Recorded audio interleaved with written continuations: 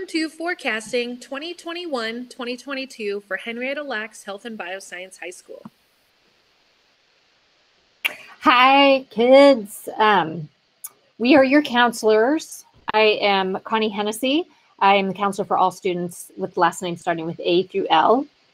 And you can see my contact information on the screen.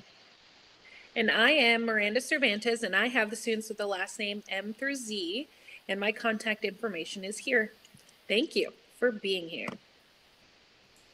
So we're going to go over our HeLa High School graduation requirements. These are a little bit different than the rest of the district because of our program of study. But in general, you all need 4 years, 4 credits of English, 3 credits of math, 3 credits of science, 3 credits of social studies, 2 credits of the HeLa program of study,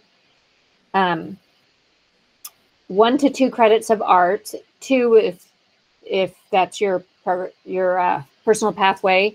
Health and fitness, you need 2. 1.5 of those are PE and health, which you earn through medical science.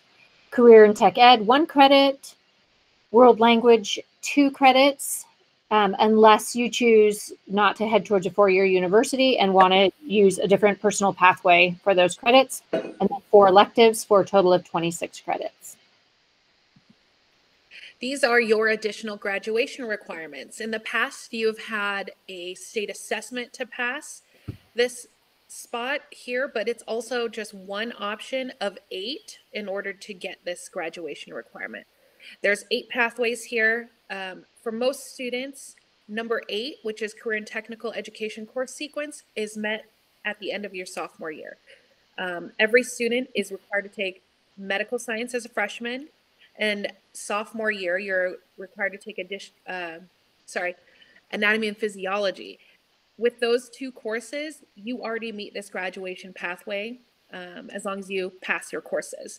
All of these other ones are different options that you can take as well.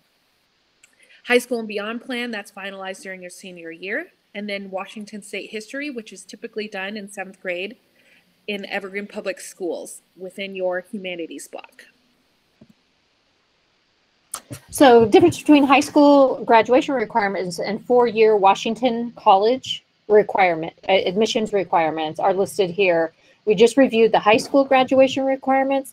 You'll see one of the big differences is the world language. 2+ years of the same world language is required by all 4-year universities. Community colleges, no, but 4-year universities, yes. So you want to make sure that the classes that you're taking are meeting up. For the most part, that's already baked into your schedule.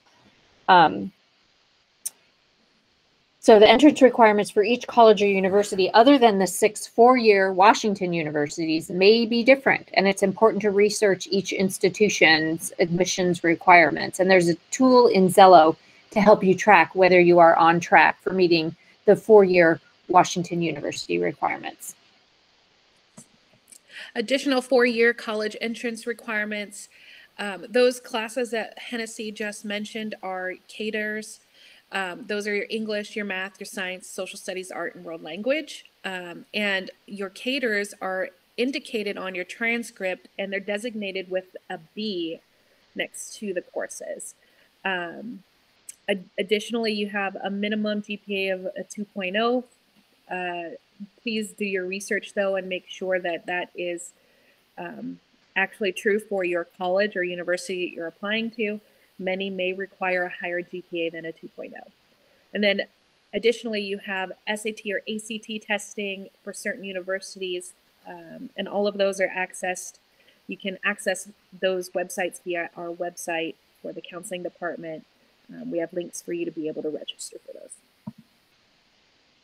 So as you know, the typical course plan at HeLa, we have certain classes that you take in specific grades. So 9th grade, you're taking English, world history, and or AP human geography, math, chemistry, and medical science, and 2 electives. Sophomore year is the same, except for social studies, you take US history, and instead of chemistry, it's biology or AP biology, anatomy, phys, instead of med science, and then 2 electives. But when you move into your junior year, you get to begin on your program of study pathway. again, you'll need to take English. You can choose to take AP Government your junior year and possibly CWI if we offer it for juniors, and math, and then science electives, program of study, world language if you want to pop it in there, and other science electives. Grade 12, pretty much the same as grade 11. Finish out your program of study. You can see there's room in the schedule for multiple programs of study. So you're not limited to just one. Course types: regular core courses, high school courses accepted by college admission standards. You have honors courses. HeLa doesn't have any except for your freshman year English is coded as honors. Advanced placement, we offer a selective group of AP courses, and those are courses that you can take an exam for and receive college credit for. Dual credit, we have a few of those courses as well. That's where it's college and high school, basically. We're going to list those courses for you here in a second. Consider the demands. It's a super important of your school, sports, and family schedules when choosing these advanced courses. Dual credit options. These are ones that you earn high school and college credits for. So if you take College 101 at HeLa, you can also earn college credit for College 101 at Clark College. Anatomy and physiology and med science earn you, I think it's about 12 to 15 Clark credits. And office procedures can also earn college credit. Advanced placement options. These are all of the AP courses that we offer. A couple I want to note are chemistry and physics. Those are courses that we don't offer every year, but we offer every other year, and they are opposite of each other.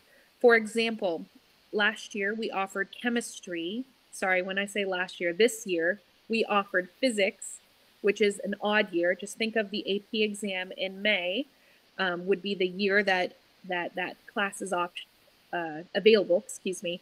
So physics is offered this year. Next year we will offer chemistry. And same with our AP language and composition and AP literature and composition. This year we are offering AP literature, and next year we will offer AP language and composition. So our programs of study, just a quick review: biotechnology, biomedical engineering, pharmacy, public health, and nursing and patient care. And again, those are the classes that you begin taking your junior year, and you take a credit junior year, credit senior year. Freshman year required courses. English is a requirement. These are your 5 courses that are required, FYI. You have English, so that's honors English 9. Math, and that's all dependent on the math that you took 8th grade year. Science, there's 2 science courses. That's your chemistry course as well as medical science. And then social studies, you will choose between world history or AP human geography. Sophomore required courses: sophomore English, US history, again, the next math in your math sequence. And science, you take either biology or AP biology and AP human geography. And then you have 2 electives as well as you do freshman year. Awesome. And junior year required courses: English, junior English is one of the options, or you can choose between an AP course. So again, remember the odd even years. So AP language and composition or AP literature and composition, depending on the year that it's offered. Social studies, you can do AP government. And then we are also forecasting for CWI as juniors. That's an option for you. We will review the numbers and see if we can offer it junior year as well. Math, that next course sequence, that math sequence that you're in, and then science elective, as well as a program of study. And again, we just covered all of those programs of study. So senior year, your required courses are, again, your 4th year of English, and there are 3 options senior year: senior English, again, whichever AP English class is offered that year, and creative writing, which you can take as an elective other years, but it only counts as an English credit when you take it senior year. Social studies, if you haven't taken it junior year, you can take CWI, which is this year split into 1 semester of civics and 1 semester of CWI, but you need both, or AP government and politics if you didn't take it junior year. You finish your program of study, and then any year independent courses, which are your PE and art and possibly language courses, and then you can fill in with other electives. Also, we recommend that you take a quantitative course for university-bound students, and that is usually a math class, or it could be specific science classes. For 12th grade students, other graduation support. So we offer PE waivers for a few reasons. It could be medical, religious, military enrollment, athletic participation in high school or in a club team or program, good academic standings. All of those are our case-by-case basis, and you can bring that information to Hennessy or I, your counselors, to get that information. 8th grade high school credits, if you took physics or geometry or algebra 1 or a world language, I believe, are offered in 8th grade, we can bring those credits up. There's reasons why, or why we would or why we wouldn't. And those are case-by-case basis. Make sure you schedule an appointment with one of us to talk about that. And then another important thing is that volunteer hours are not required anymore in order to graduate. So you don't need them. Though it's always nice to make sure that you get out there in your community and get involved. It's not a requirement for graduation, but it's a great way to get out there and build community. And remember to talk to us if you have any questions or you want to explore these options. So that's our presentation for forecasting as far as classes go. Hennessy and I are going to do our best to, we're going to post another video on the instructions for Zello. So thank you for being here. Bye. Stop recording. I'm going to do that. Stop recording.